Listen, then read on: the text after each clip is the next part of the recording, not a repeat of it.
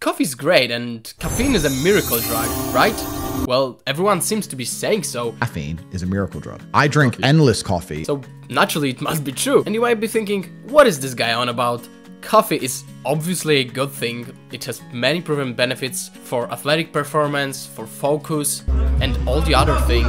But you know what else has many proven benefits? Steroids, Adderall, even hard drugs. And I'm not trying to say here that if you drink coffee or energy drinks, you're gonna die by 40. But what I'm trying to show you is that no substance that gives you something won't take anything back in return. And everything has its drawbacks. So if you actually want to forge yourself into the healthiest, strongest, and happiest version of you can be, I think you should listen to what I'm about to tell you. So first, let me just ask you a question.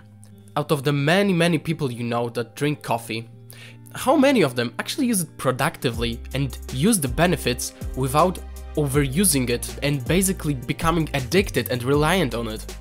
Because in my experience with people who consume caffeine, there are basically only two types of people. There are those who can't go through a morning without drinking a cup of coffee or energy drink, who experience those energy crashes and random headaches. And these people are genuinely sad, they're just addicted. Just watch, if you replace the word coffee with any other addictive substance, you would think those guys are really messed up. Man, I really can't think without my morning beer. And the second group of people are those who actually say that caffeine doesn't do anything for them. And yet they keep drinking and drinking and drinking. And these people basically just use it as a recreational drug. And the reason they don't feel affected by caffeine is because their body managed to adapt to it really quick. Being caffeinated has become their new baseline. They basically do not feel any different when they ingest it. So while these guys are probably just as addicted as the other group, they don't even know it.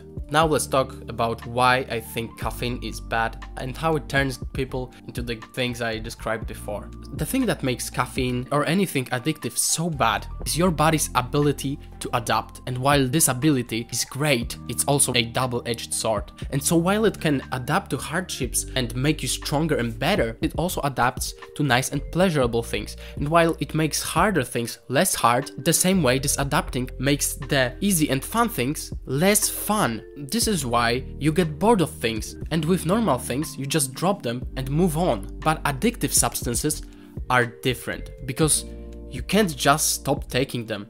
And so what happens is, to reach the same amount of pleasure and fun your body requires now, you need to keep taking in more and more and more of that substance.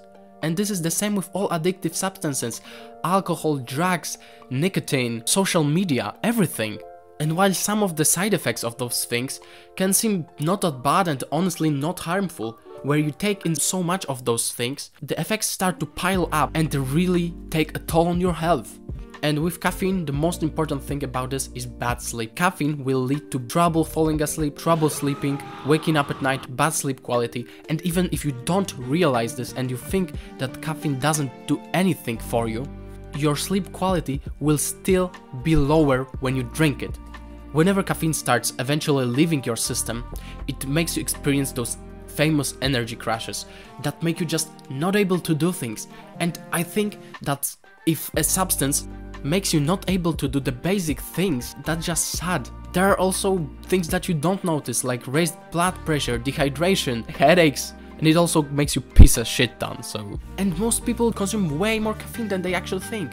Because yeah, sure, you consume caffeine in coffee, but it's also in basically every drink that isn't water. Coke, Sprite, sport drinks, everything.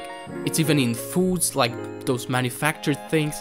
Fast foods use it in their foods, because when you take in caffeine, it makes you like the things that surround it more. Guys that go to the gym, I'm looking at you, you probably use pre-workout, and that thing fills up your max caffeine intake just itself.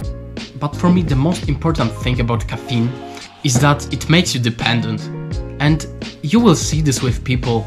They will drink a ton of it, and yeah, sure, they will experience the benefits, and in the short term they might do things better, but in the long term they become dependent. And that's why I think regular use of any drug is just really bad. And for me, it seems like taking things like this is just tearing away a part of your freedom in life. And yeah, you might be thinking, it's not that deep, man, this guy is really trying to nitpick on this. Yeah, maybe, but I really believe if you actually took some time off and put some effort into quitting this, you would really enjoy your life and body more, as you will also now know that it is in fact you who's achieving things, not some kind of substance. Also, I've heard many people who say that they tried not drinking caffeine for a few weeks and they actually did it and that they felt terrible. What I have to say to those, like, yeah, of course you felt fucking terrible. Have you never heard of how hard stopping an addiction is? Like, these things can take years. And yeah, when addicts stop taking the drug, they feel terrible. This is exactly why they take it more and more in the first place. And those people just take 1 week off and say, oh, my life wasn't better in any way, I felt awful, so that means that coffee is great and there's nothing wrong with it. No, that's not how it works. Man, that got me hit up. Anyway, my purpose here on YouTube, I basically strive to achieve the perfect body, but not in the way that social media tries to sell you right now.